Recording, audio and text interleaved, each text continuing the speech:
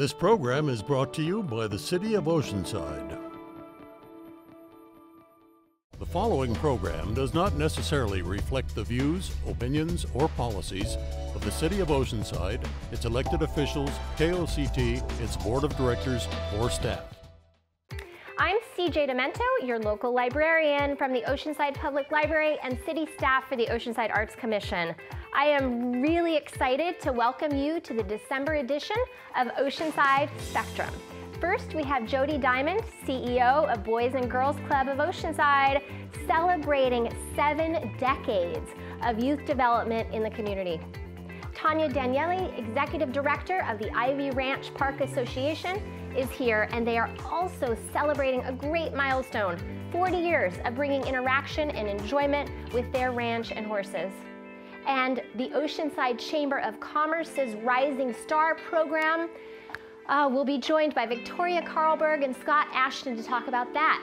And Dr. Annie Peterson, founder and president of the Association for Human-Animal Bond Studies, is here to tell us about their engaging web series, Animal Bond Academy. So stay tuned because Oceanside Spectrum starts now.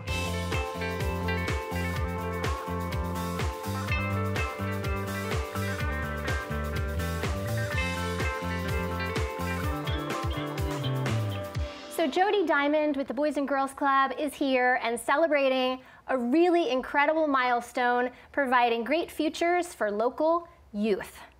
Hello, welcome. Thank you. Thanks for having me. Thanks for being here. Big milestone. Huge. 70. 70. 70 years. You guys are 70 years old. It's amazing. 7 decades. Yeah, incredible. And doing so much good work for our youth here in Oceanside.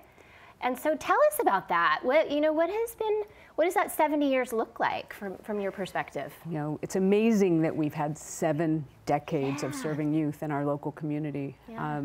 We typically serve about 4,200 youth a year. Okay. Pre-COVID, of course. COVID changed a lot.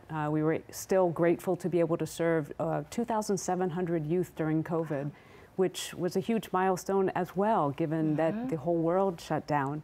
Yeah. We have morphed, obviously, in that 7 decades from what people used to know as the Boys Club, which was, sports and fitness and recreation based. And we've morphed over these 70 years into providing a kaleidoscope of opportunities for youth to find their passion. And that's really the magic that happens at the Boys and Girls Club, because how do you know what you want to do if you've never done it or you've never been exposed? So that's really what we do, is we provide this opportunities for our youth to see what they do and what they don't like, because that's equally as important to know what you don't want to do when you grow up. But by providing all of these opportunities for them to see their passions and understand what they want to do as they age, that's the gift that we're able to give them. It's really magical work that you're doing, really magical work.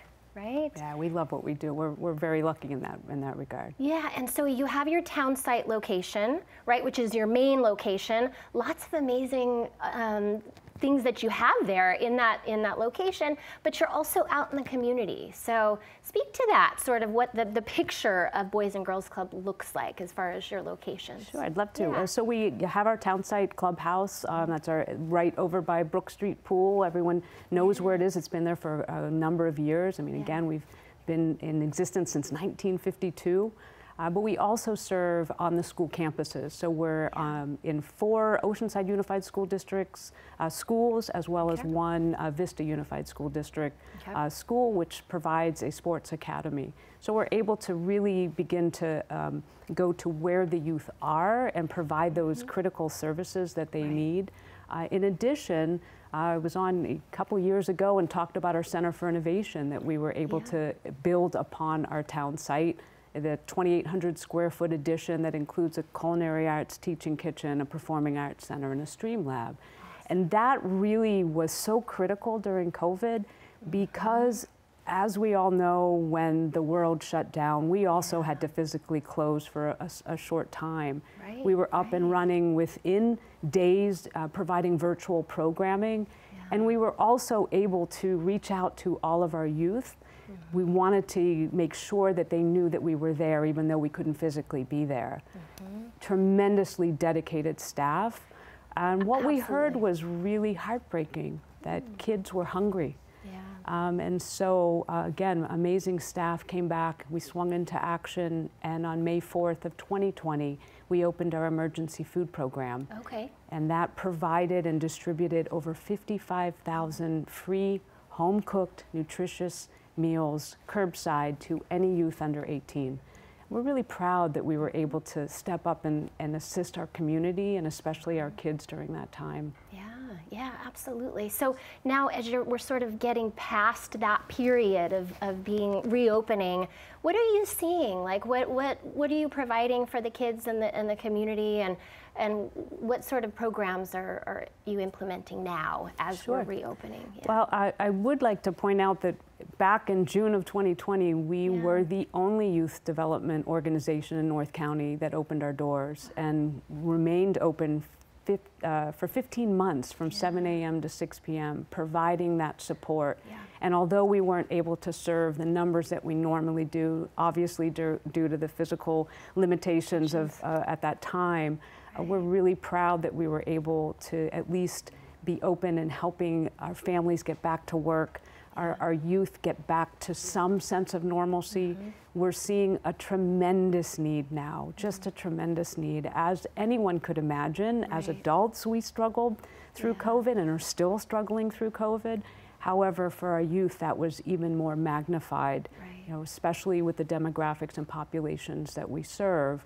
We began to see a greater academic slide with our youth, and so we're trying very hard now, not only to provide the support academically, that is very important, but we all know that the mental health aspect, we have got to support these youth in ways that we may never have been able to support them before. Absolutely. And we're seeing that. I mean, as we know, Oceanside has tremendous heroes, and our sponsors and our donors have just stepped up tremendously.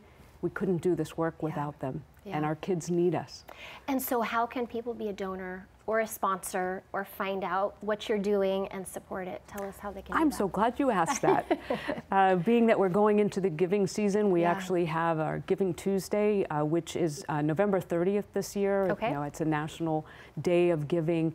We have a $5,000 anonymous match, so you can double your gift by donating to the Boys and Girls Clubs of Oceanside. And I'm sure that you'll have all the information on the bottom of the screen, but if not, contact us and we'll let you know how you can support our youth. Wonderful. Thank you so much, Jody, for being here. Love hearing what you guys are up to over at the Boys and Girls Club. Thank you. My pleasure. We'll be right back with our next guest.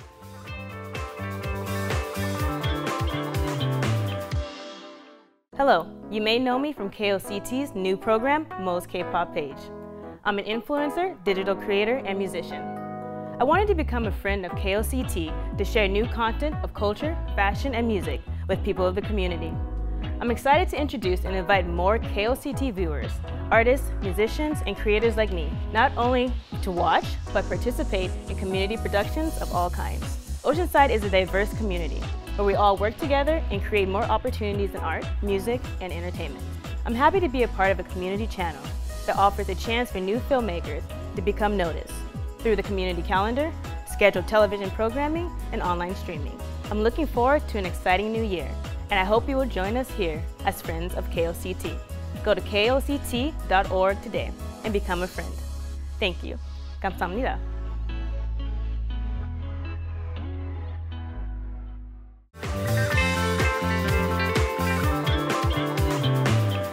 Welcome back. Tanya Daniele is with us, and she is with a very cool organization here in Oceanside, the Ivey Ranch Park Association. Yes, so thank you. Absolutely, I appreciate being here. And I'm excited to learn more about your association. I do know that it has a long history here in Oceanside. The original ranch house is from 1889. right when the city was being incorporated. Yes. Just about. Yeah. So tell us a little bit about the history of your location and your association. Sure. So like you said, the ranch house is old. Yeah. And we operate out of that ranch house still, which is amazing. So we have a care center that is a lot like Boys and Girls Club, but for special needs. And we see children from the surrounding school districts. So Oceanside, Carlsbad, Vista, San Marcos, Bonsall, Fallbrook, and Camp Pendleton. Yeah.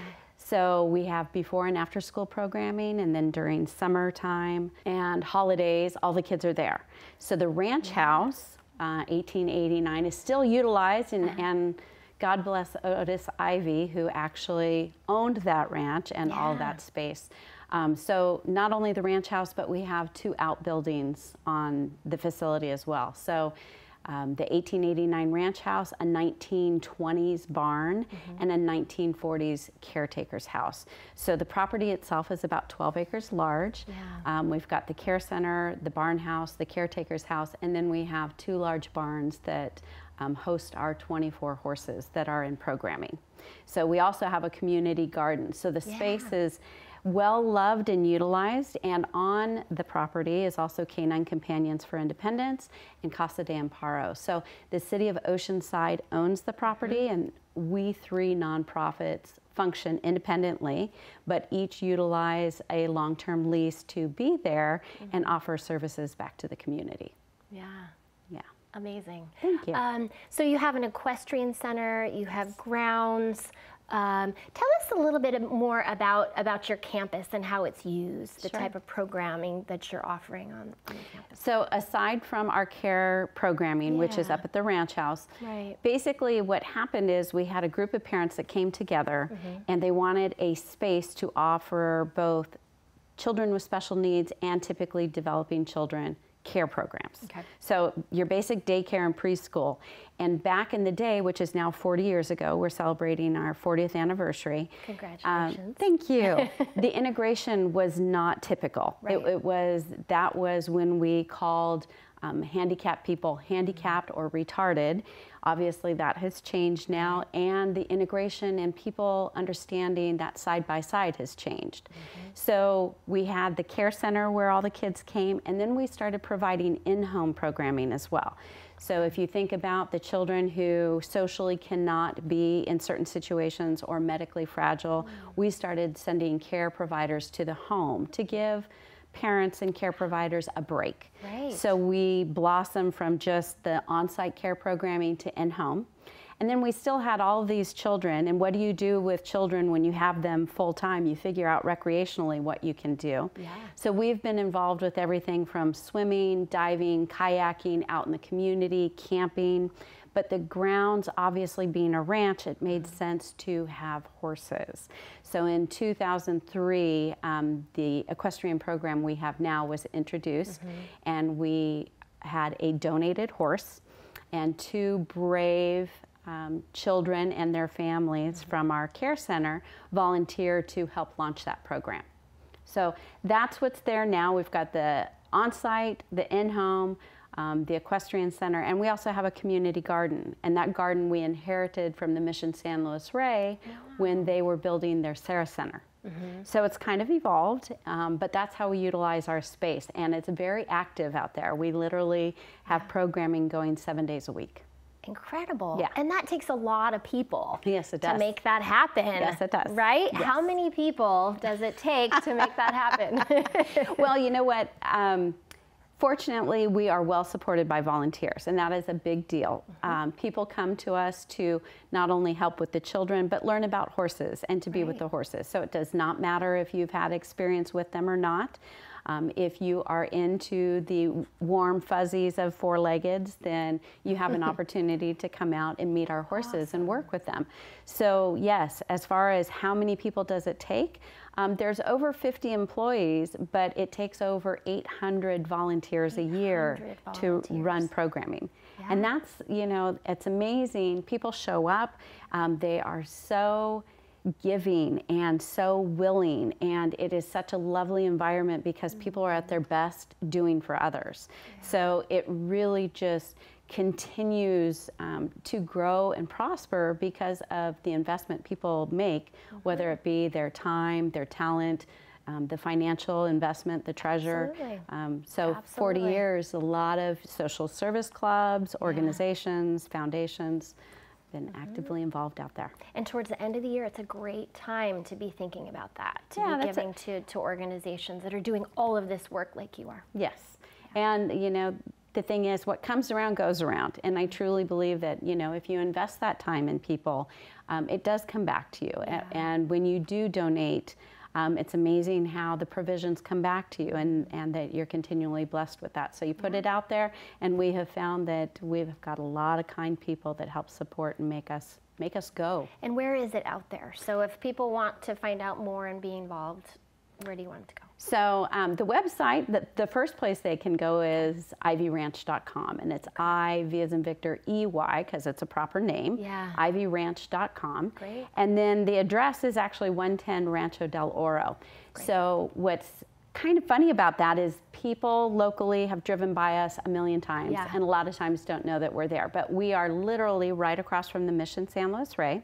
We have a beautiful 12-acre piece of property that is sandwiched between the 76 Expressway and Mission Avenue. So that whole 12 acres that is tucked behind a wall, that's us. I love it. Yes. I love it. Yes. Thank you so much for sharing about your organization today, and have a great rest of your year. You as well. So stay tuned. We'll be right back.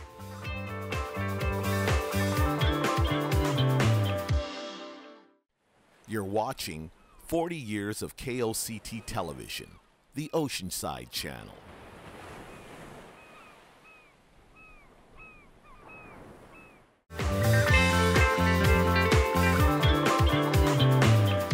Welcome back. We have Scott Ashton and Victoria Carlberg with the Oceanside Chamber of Commerce. Scott is CEO and Victoria is Workforce Development Coordinator. Welcome. Thank you. Yeah, glad to have you guys here with the Chamber of Commerce. It's an important organization in our community. It has a great mission, right? It does advocacy, working to support our local businesses. And what an important time to support our local businesses, right? Last year and a half. Scott, what's it been like? What have you seen? Yeah, so actually this year is the Chamber's 125th anniversary, so we've been at it for a while. And I would say in the last couple of years, we've probably been more relevant and needed by our business community than ever before. So it's been a tough ride for the business community, but we've been fortunate to be in the position to really be able to help and provide a lot of resources for our businesses. And I think the biggest thing they've needed is a voice, somebody to speak on their behalf, and that's a role that we've gladly taken on. Right, and speak on behalf of a number of challenges they might have. I mean, financially, but also staffing and all of those other things that go along with the business world, right? Yeah, so as we've moved out of COVID, not that we're out of it, but you know, as we've moved forward and businesses were reopened, they found new challenges, and that was the staffing. And you know, while I think our economic recovery has really progressed well, I think it's been dampened to some extent by just the staffing issues, because we've talked with businesses that haven't been able to operate at full capacity in terms of hours just because the staffing isn't there. I think that is starting to resolve itself a little bit, at least in some of the businesses that I've been talking with. Great, that's good news. Yeah. You guys are doing a lot of workforce development activity, right? Tell us about the Rising Star program that you're just implementing, just starting this month. Tell us about that. We are, that's right, CJ. So out of the call to action for everything that's been going on, this program, Workforce Development, was developed at the Chamber in this position that I'm in now. And then it just seemed like a logical conclusion to bring the Rising Star program to Oceanside. A couple of our local chambers of commerce do have the program. So we've brought it to Oceanside starting in November, and we're making it our own. It honors a high school senior at one of our Oceanside high schools for just not necessarily being, you know, they're not the valedictorian, they could be, but it's a student who's really, who's gone through a lot and their accomplishments are being honored and recognized, and we are seeing them as rising stars shining in our Oceanside sky. So it's really remarkable. So kids that have faced adversity. That's right. And you are honoring them, and you're doing it monthly here, and working to support students with their development and their success when they enter the workforce. Absolutely. I think they've been through so much through this pandemic, and it's continued, and a lot of things have really been stymied for them. Their social development, obviously, if they were exploring a career, everything kind of stopped, and we're trying to help get them back on track. And so this is really one way to do that with this recognition program for them, and everyone hears their story, and it's been so far so uplifting to hear their stories and just be part of that that village to encourage them along the rest of their journey post-high school. It's so important that we support our local students. It's so important. I'm so glad that you're doing that. So Scott, tell us a little bit about your podcast, because I want folks to know about that too. You're doing things for high school seniors. You have an amazing podcast that you're doing right now too. Yeah. So we had wanted to do a podcast, and we were just trying to figure out the logistics of the type of equipment we would need to get for our office, and then COVID happened and Zoom happened along with that, and it became evident that Zoom would be actually a great tool for launching our podcasts. So we did that last fall. We did our first couple episodes, I think around last September. And it was right around election time. The Chamber had just endorsed candidates, so we did our first couple podcast interviews with our city council candidates that we endorsed. And then we did a project with Cal State San Marcos, their senior experience. And so we had a group of senior business students helping us in developing and furthering along our podcast. And they came back with some great tools for us and some great ideas that we implemented right around the beginning of this year. And if you look at the earliest of our podcast episodes versus what you see now, it's night and day because of the help that those students had provided us. Yeah, our amazing local students, right? That's right. Yep. So if people want to learn more about the Oceanside Chamber of Commerce and the work that you're doing in supporting our students and businesses, where do you want them to go? They should probably go to the Rising Star webpage on our website. Would that be the best place, Scott? Yep, for the Rising Star program or the podcast, or just to be able to link to anything else that we're doing, just oceansidechamber.com. Oceanside Chamber, and that's running across the bottom right now. Yeah. So great. Well, thank you guys so much for being here from the Oceanside Chamber of Commerce. Thanks for having us. Appreciate it. And we will be right back with our next guest.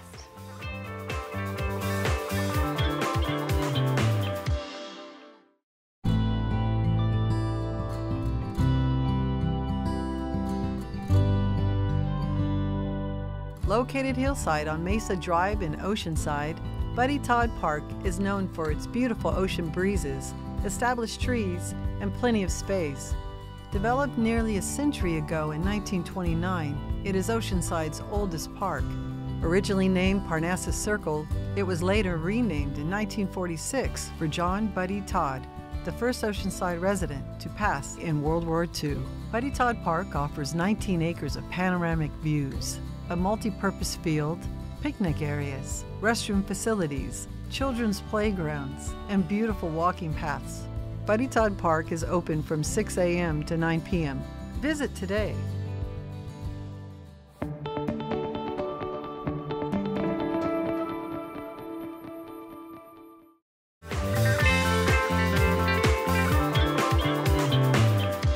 Welcome back. Dr. Annie Peterson, President and CEO of the Association for Human-Animal Bond Studies, is here. It's a mouthful. But I got it. Did I get it right? You did. It was perfect. Okay, good. And it's a big deal, right? Right. So tell us about the association. Sure, it's a big name for a lot of big things that we do. So the Association for Human-Animal Bond Studies started in 2012. That's when we became a 501c3. Okay. And we started mainly doing research on the human-animal bond, incorporating animals into classrooms to see if that helped to reduce stress for children. Received a couple really nice grants in order to do that. Since then, we have branched out and started doing animal-assisted interventions, animal-assisted therapy, bringing animals to people, mainly people who have suffered traumatic events. So we bring animals to them, it's part of their therapy, and they're just able to relax in a way with an animal that they're not necessarily able to do with people. And then in the last couple of years, when all the COVID shenanigans started, we started doing some short videos called Animal Bond Academy. And that became because of COVID. Right. We were not able to do in-person animal-assisted therapies anymore, in-person research with children in the classroom and animals. Right. But there are so many groups and so many people who were working with animals, and all of their education programs ended too. And these were their livelihoods. And animals still needed to eat. And so they still needed income in order to help support the lives that they were supporting. Right. So my husband and I, who've been in the animal biz for a couple decades now, reached out to some friends who needed a little extra support. So we started doing videos with them, and then it's just grown and grown and grown, and I'm finding out more and more organizations every day. Wow, so you support them by helping them to fundraise, and you're talking about like sanctuaries and... Correct, yeah. So if, for example, there's one sanctuary called Libby Lou's Safe Haven, which is in Boulevard, so part of San Diego County, and they rescue cows from the meat and dairy industry. And so these are animals that are living on a sanctuary on their property in their home, and they are a 501c3 as well. And so we were able to make a couple of videos, post them on YouTube and now KOCT, and get more information out about what they do. Also, nonprofit goat yoga organizations in North San Diego County, they needed support as well. So we were able to feature them on a couple of Animal Bond Academy videos too. So really a big range of animal support organizations that you are in turn supporting. Right, absolutely. So, if people are looking to support Animal Bond Academy videos, animal-assisted interventions, animal-assisted therapies, they can always donate to Association for Human-Animal Bond Studies. It is a nonprofit organization. Getting toward the end of the year, so those nice little tax write-offs, so they can support us, but then they're also supporting all these other organizations, and we're able to make those videos and get the information out about people and their animals and just their heart work. This is what they do, and they're literally saving lives, and so we want to highlight them. Yeah, and you're helping to spread that word about the good work that they're doing. So folks can reach you at what website? So another big one for a big organization. So it's animalbondstudies.org. Okay. And you can see Animal Bond Academy videos there, make donations on the website. Also check us out on Facebook, Instagram, all the wonderful social media outlets. And be able to view you on KOCT coming up shortly. Yes, so excited. Great news and great work that you're doing. Thank you, thank you. Such a pleasure to meet you. Oh, it was great meeting you too, thanks. Thank you. And thank you for watching this edition of Oceanside Spectrum with these incredible community assets that are seeking to move our community into a brighter 2022 for people and animals. Yay! If you would like to be a guest on the show, please visit koct.org/spectrum to find out details on how your nonprofit can be a part of the show. Stay up to date with all things North County by visiting koct.org. Thank you, and take good care.